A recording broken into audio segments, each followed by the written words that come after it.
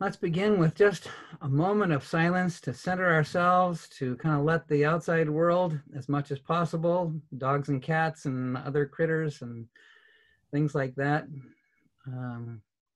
let that go and prepare ourselves for worship.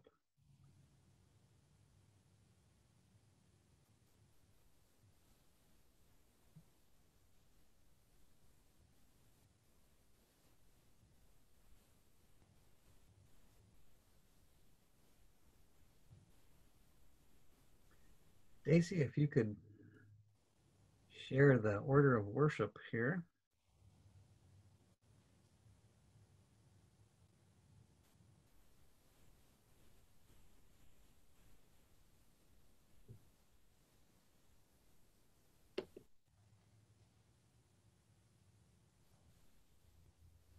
And now my screen has gone blank.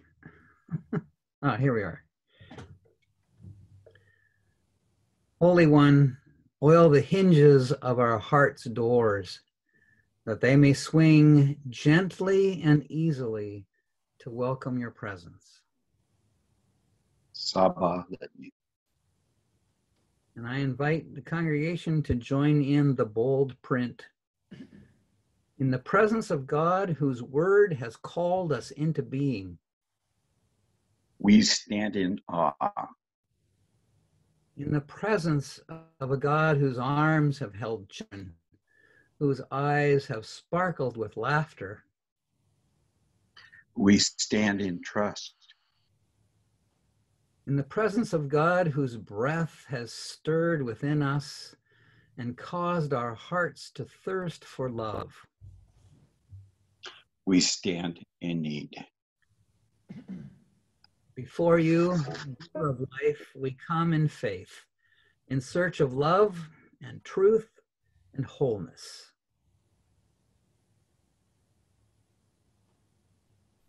Be with us, hear us, we pray.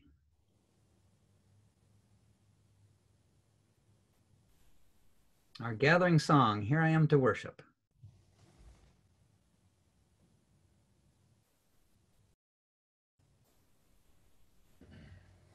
Can you hear me? Yes, we can.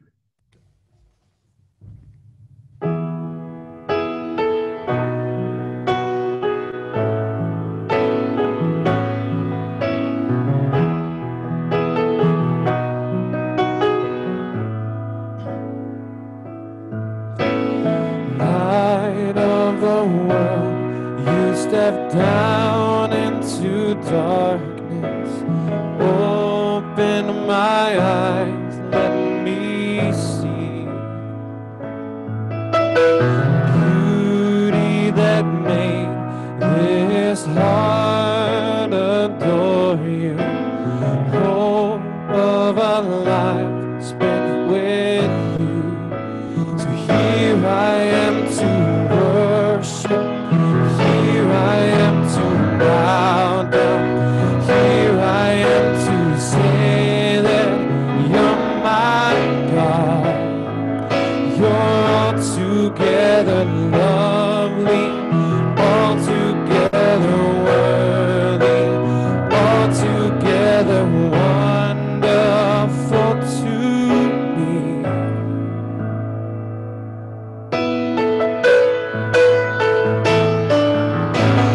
King of all days, oh so highly exalted, glorious in heaven above. Humbly you came to this earth you created, all for love's sake you became poor. So here I am to worship, here I am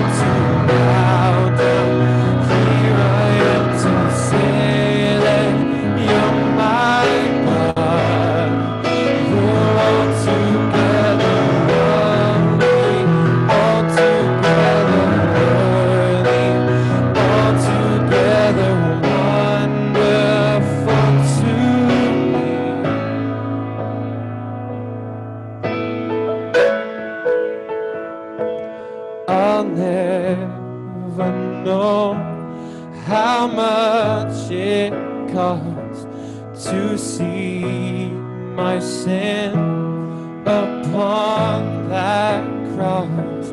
I'll never know how much it cost to see my sin upon that cross. I'll never know how much it cost to see my sin upon that cross.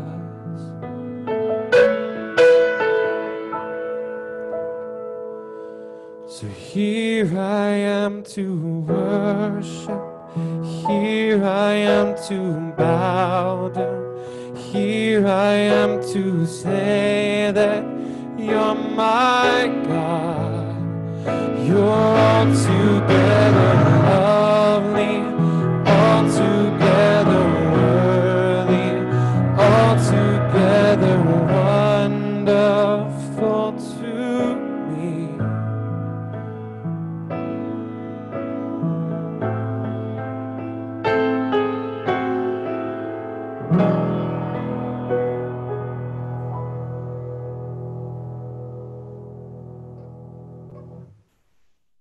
Let us pray. Glorious God, your generosity waters the world with goodness, and you cover creation with abundance. Awaken in us a hunger for the food that satisfies both body and spirit. And with this food, fill all the starving world. Through your Son, Jesus the Christ, our Savior and Lord.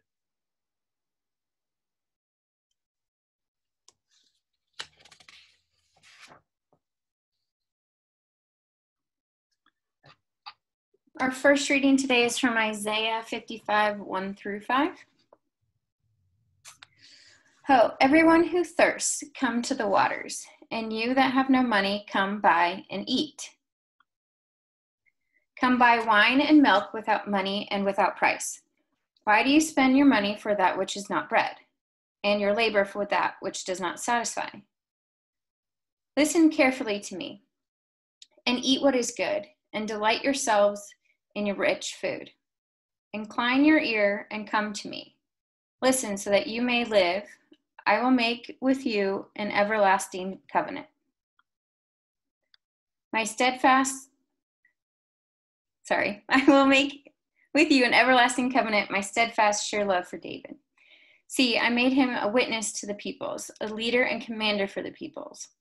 See, you shall call nations that you do not know, and nations that do not know you shall run to you. Because of the Lord your God, the Holy One of Israel, for he has glorified you. Next, we'll read Psalms 145, 8 through 9, and 14 through 21. I will read the light print if you could read the bold print.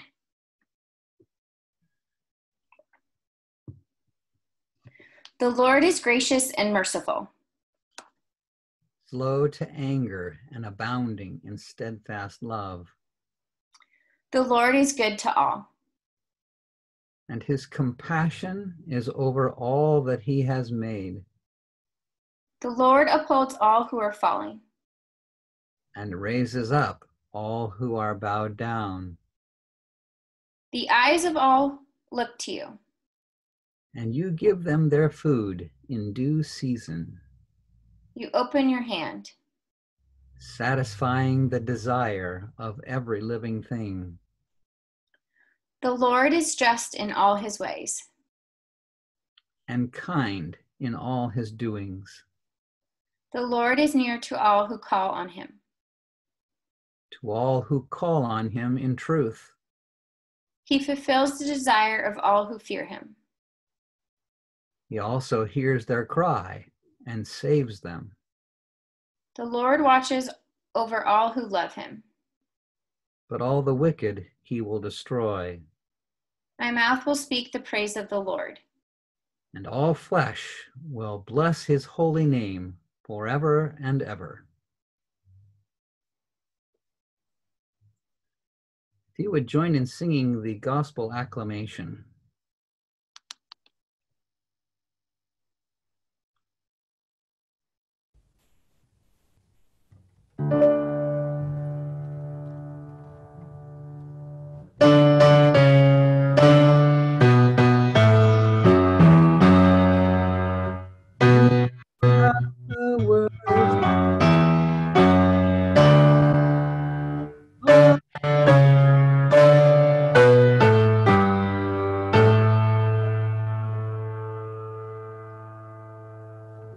The Holy Gospel according to Matthew, the 14th chapter. Jesus has just experienced the loss of his cousin, John the Baptizer, who was beheaded by Herod. And now when Jesus heard this, he withdrew from there in a boat to a deserted place by himself. But when the crowds heard it, they followed him on foot from the towns. When he went ashore, he saw a great crowd, and he had compassion for them and cured their sick. When it was evening, the disciples came to him and said, "This is a deserted place, and the hour is now late. Send the crowds away so that they may go into the villages and buy food for themselves." Jesus said to them, "They need not go away. You give them something to eat." They replied, "We have nothing here but 5 loaves and 2 fish." And he said, "Bring them here to me." Then he ordered the crowds to sit down on the grass. Taking the 5 loaves and the 2 fish, he looked up to heaven and blessed and broke them and gave them to the disciples. And the disciples gave them to the crowds. And all ate and were filled. And they took up what was left over of the broken pieces, 12 baskets full. And those who ate were about 5,000 men, besides women and children. The gospel of our Lord.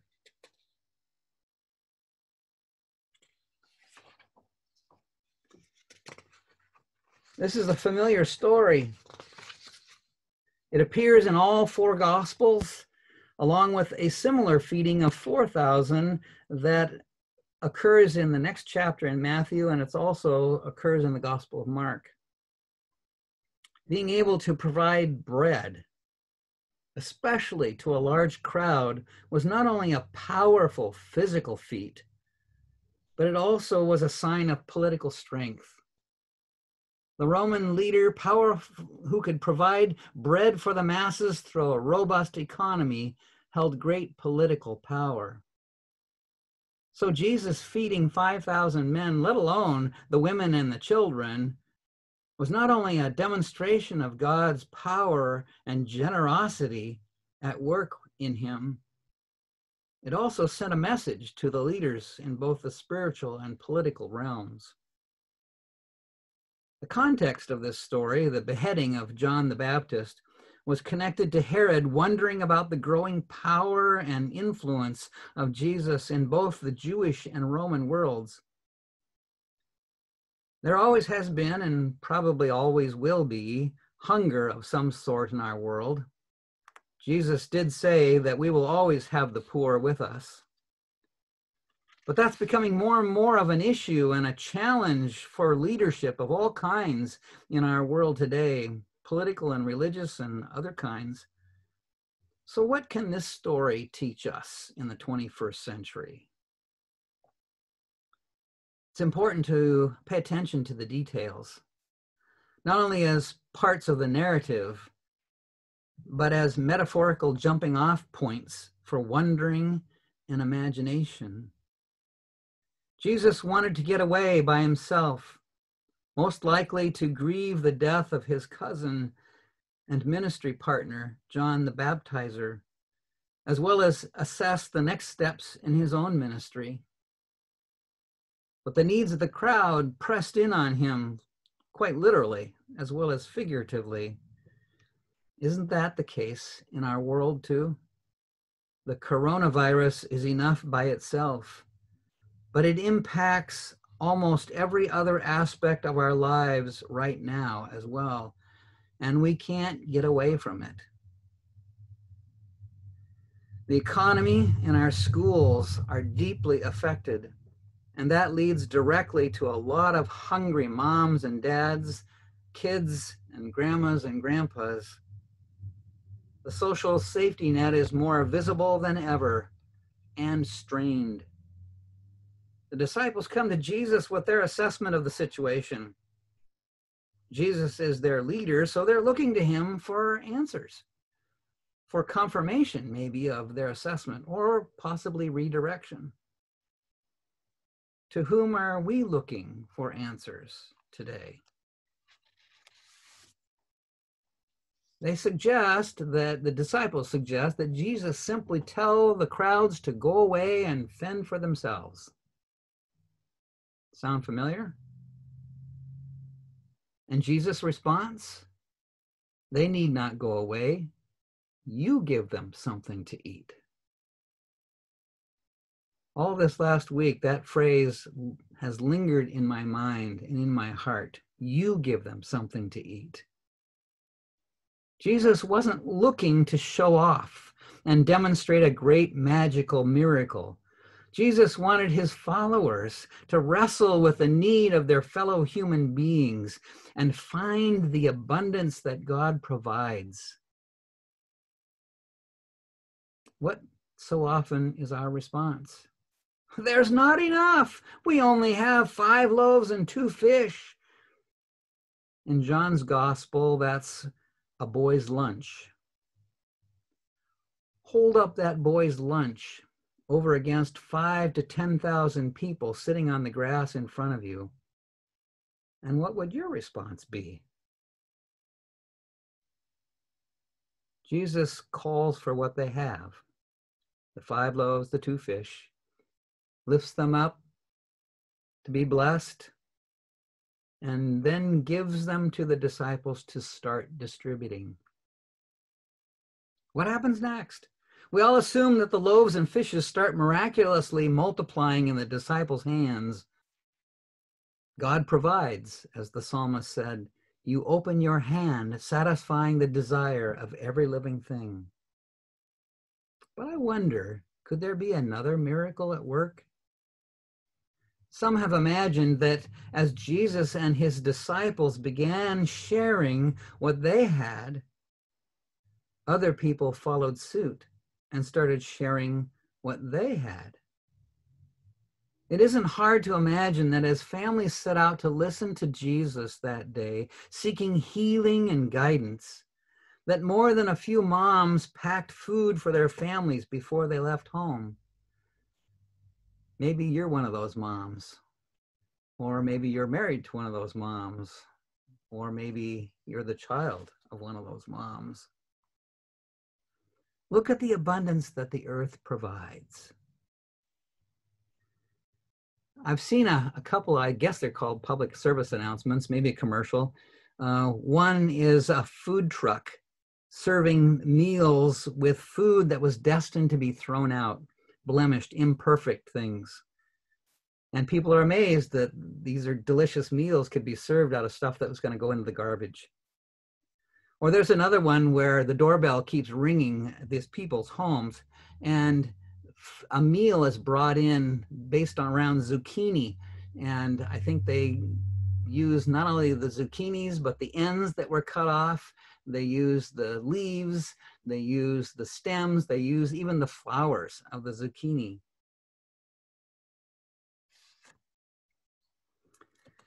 Maybe the miracles we need to be praying for are the miracles of imagination and sharing. The USDA research estimates that 30 to 40% of food in America is wasted. How many people could be fed if we simply paid more attention to buying and using our food more fully and efficiently? And what about the miracle of sharing instead of hoarding? or accumulating more than we need. They need not go away. You give them something to eat. And we're seeing that happening as people are working together to share farmers' crops that are wasting away because the markets have collapsed. Other people are banding together and taking it upon themselves to find food and give it to the hungry, out of work folk. What does this community of disciples do? What does Shepherd of the Valley do? What have you done in the past, and what are you doing now? And I invite people to share a little bit about what you do, because you're the ones that know it better than me.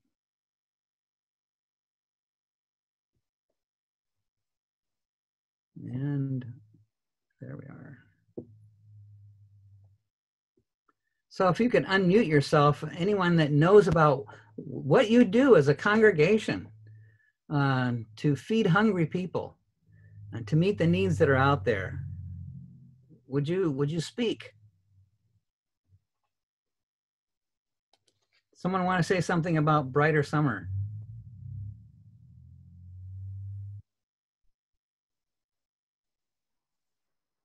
I'll talk about Brighter Summer. I'm getting an echo. I'm on my phone, so let me know if you can hear me okay. I'm not sure how much money we've collected, but donations, any donation that probably comes in, that came in by the 31st will go towards Brighter Summer. And we've provided sewing kits and solar chargers and many diapers, pull-ups, wipes, for these families at risk and families in need with small children, and for the youth that visit Home Plate, which is two places that in Beaverton and Hillsborough. You probably all know about Home Plate, but it's a place where kids can go get a meal, have a shower, get personal care items, and some direction for jobs or other social service needs. And I'm hoping that by next week we'll have maybe a picture of everything that has been donated. The church has really responded. We really thank you as Social Concerns Committee. Those are the things that people can't buy on food stamps. And the homeless kids seem to have a need. Home Plate gives us a list and we try to fill their needs. They've also been giving some small food baskets to people as an extra little project. So if you have any other ideas, let us know. And you're willing to take more donations? Oh, yes. Yeah. That's super. There's a constant need for Home Plate, and then through Union Gospel and LifeWorks, we're working with families at risk or homeless families, or maybe soon to be homeless. Sounds like an aspect of the 5,000 to me. Thank you.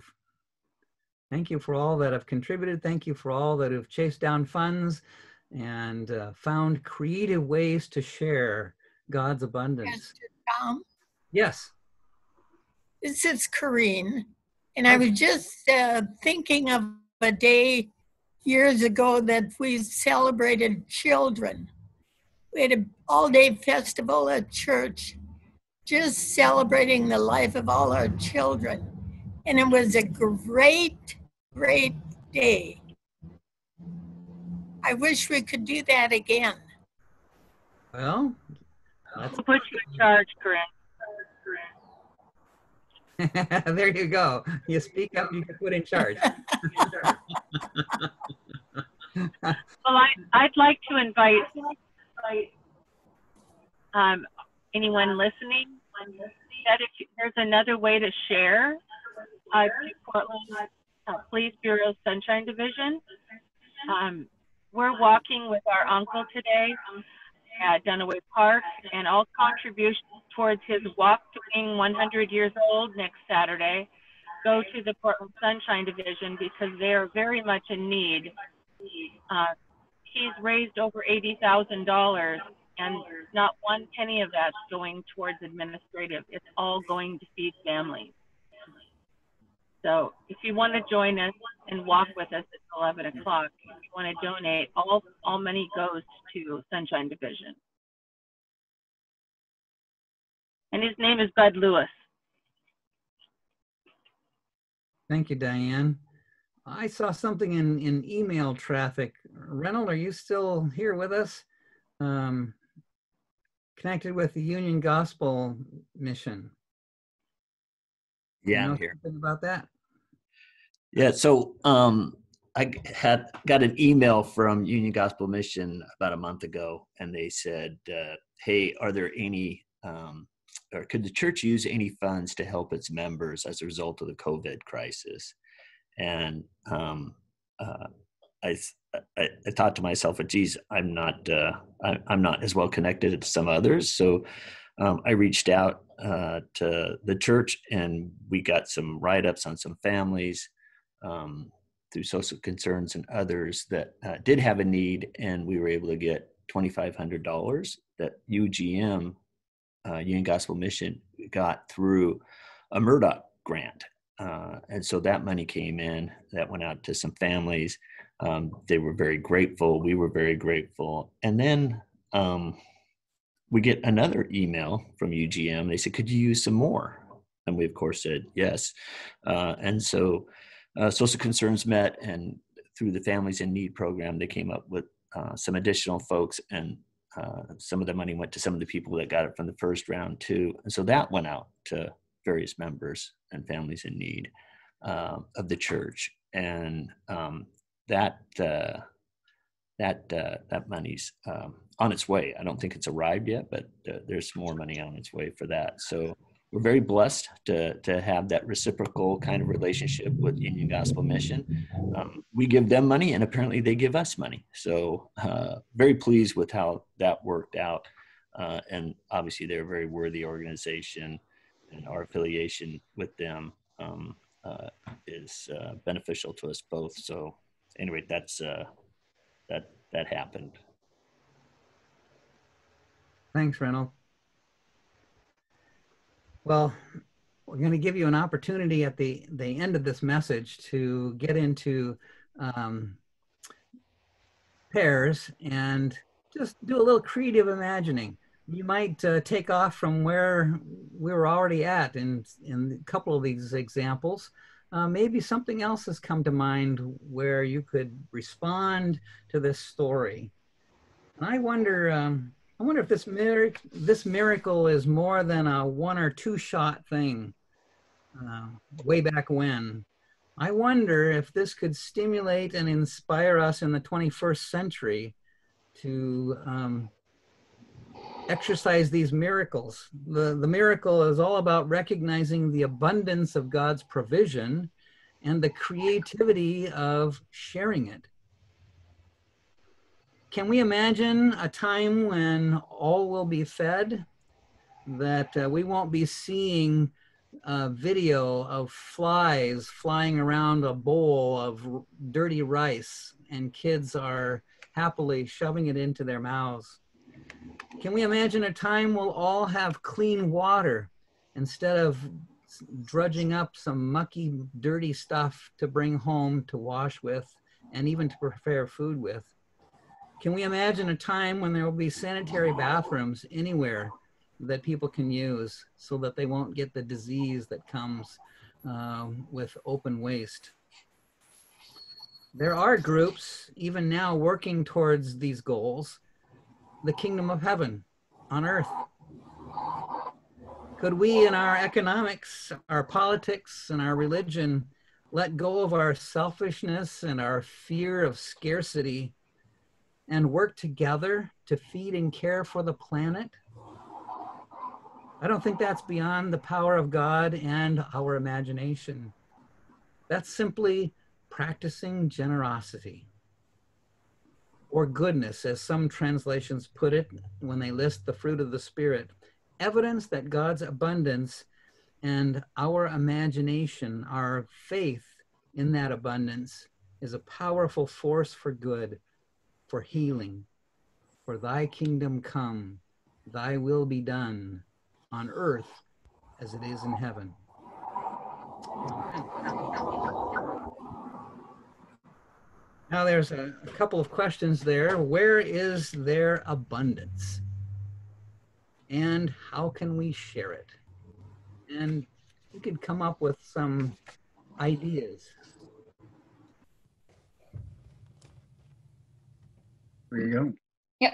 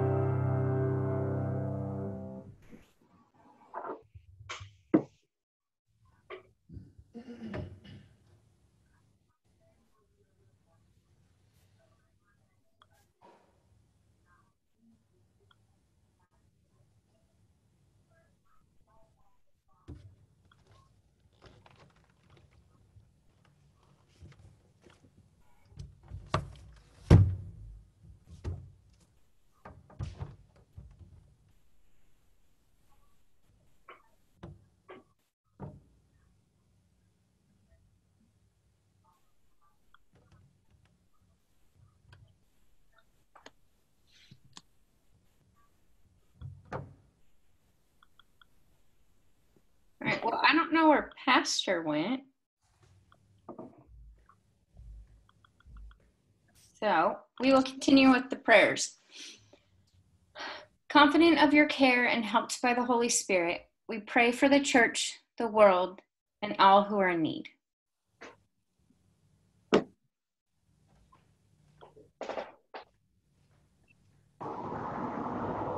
You take resources that appear to be meager, bless them, and there is enough. May your church trust that what you bless and ask us to share with the world is abundantly sufficient. Lord, in your mercy, Hear our prayer. your bountiful creation offers sustenance and life for all creatures. Protect this abundance for the well-being of all. Reverse the damage we have caused your creation. Replenish groundwater supplies, provide needed rain in places of drought, and protect forests from wildfires. Lord, in your mercy. Hear our prayer. You offer yourself to all the nations and peoples of the earth, inviting everyone. Somebody's zooming. Yeah. In this meal of bread and wine, you give us love, O God. We are grateful. So we rest in the promises of this meal as we remember on the night in which he was betrayed. Jesus took bread, gave thanks, broke it, and gave it to his friends, saying, "Take and eat. This is my body given for you. Do this to remember me." After supper, Jesus took the cup, gave thanks, and gave it for all to drink, saying, "This cup is the new covenant in my blood, shed for you and for all people for the forgiveness of sin. Do this to remember me." You give us your body, you give us this bread, brought forth from the earth, warmed by the sun, broken in community, to become our body as we become your body. It is good. You give us your lifeblood. You give us this wine, nourished in the rain's waters, ripened on the vine, poured out, overflowing for all, to become our love as we become your love. It is sweet. Sweet. I invite you to join together in the prayer that our Lord taught us. Our Father in heaven, hallowed be your name. Your kingdom come. Your will be done, on earth as in heaven. Give us today our daily bread. Forgive us our sins as we forgive those who sin against us. Save us from the time of trial and deliver us from evil. For the kingdom, the power, and the glory are yours, now and forever. Amen.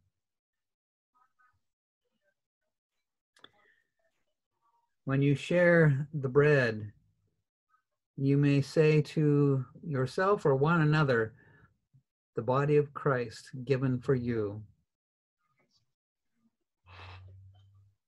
The body of Christ given for you.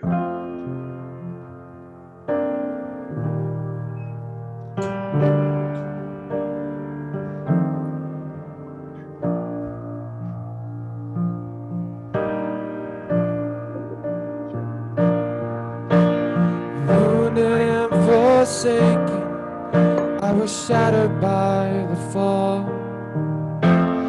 Broken and forgotten, feeling lost and all alone.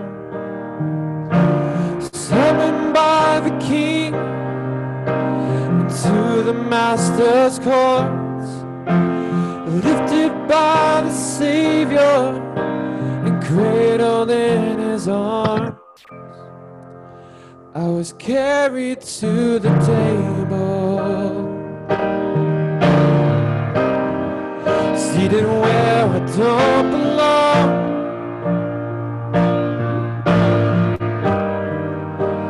Carried to the table, swept away by his love.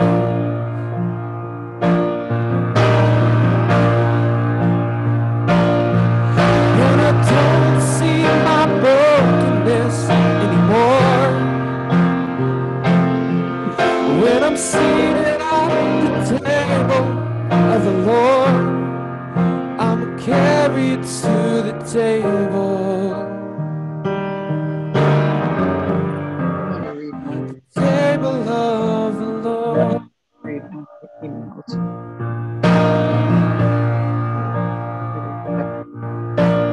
Fighting thoughts of fear, wondering why you called my name. Am I good enough to share this cup? This world has left me lame. Even in my weakness, the Savior called my name. In his holy presence, I am healed and unashamed. 'Cause I was carried to the table, seated where I don't belong,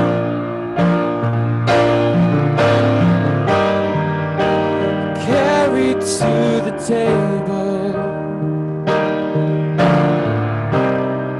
swept away by his love.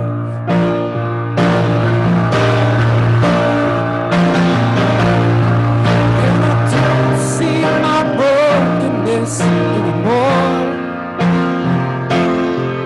When I'm seated at the table of the Lord, I'm carried to the table. The table of the Lord, I was carried to the table.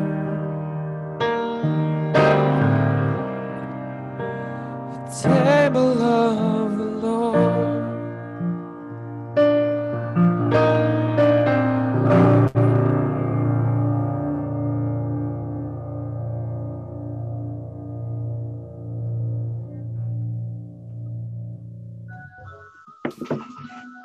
Thank you, Jay. Well, I have a perfect place to do it. Jade, and maybe also away from traffic noise, so you can hear each other. Yeah, well, there's no traffic in here. I'm in. Sometimes. There you go. Well, should we, are there any further announcements? You want something to say? I was just going to share with you all. Join together on the bold print parts. In this Sabbath rest, we notice the earth. Good. Good. Our bodies.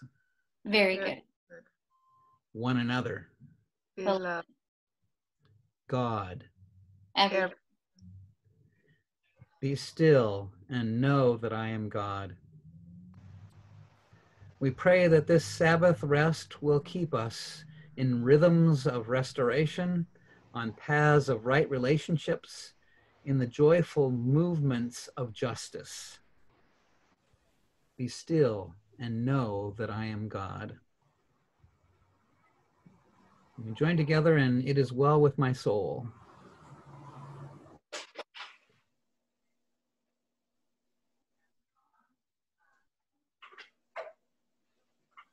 I'm done.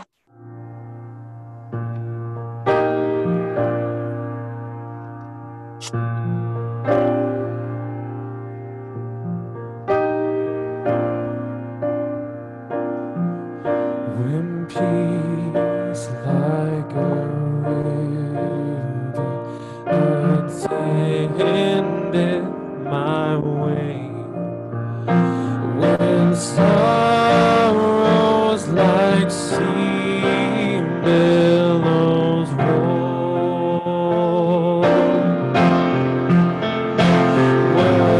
whatever my lot, thou hast taught me to say, it is well with my soul. It is well with my soul. It is well with my soul. My sin, oh, the joy of this glorious thought. My sin not in part, but the whole is nailed to the cross, and I bear it no more. Praise the Lord, praise the Lord.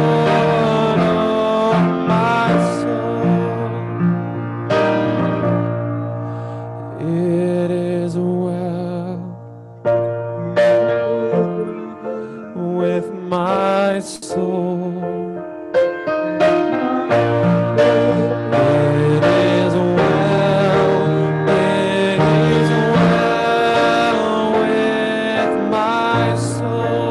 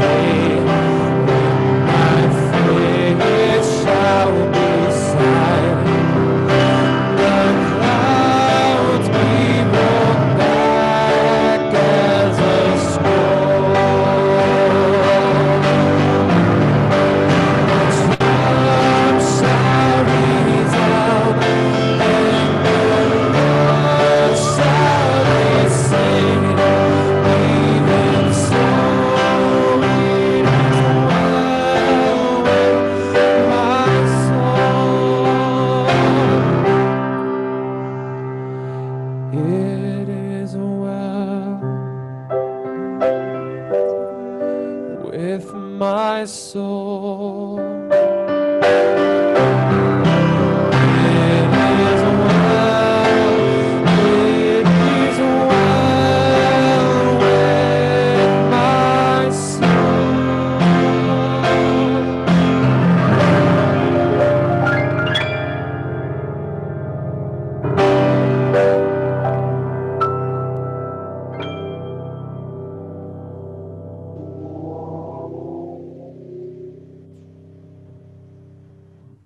In the name of God, our Creator, may the peace of Jesus, the wounded healer, and the joy of the Holy Spirit, giver of all life, surround and encourage you now and in all ways.